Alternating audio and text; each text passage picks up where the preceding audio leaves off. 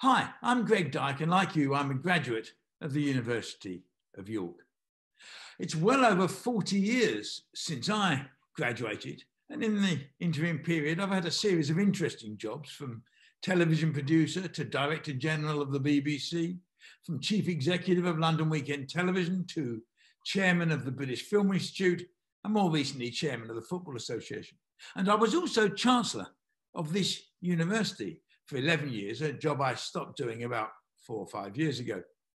Being a graduate of the University of York definitely changed my life, as it will yours. And remember, you're going to be part of a very special cohort. You are the COVID graduates.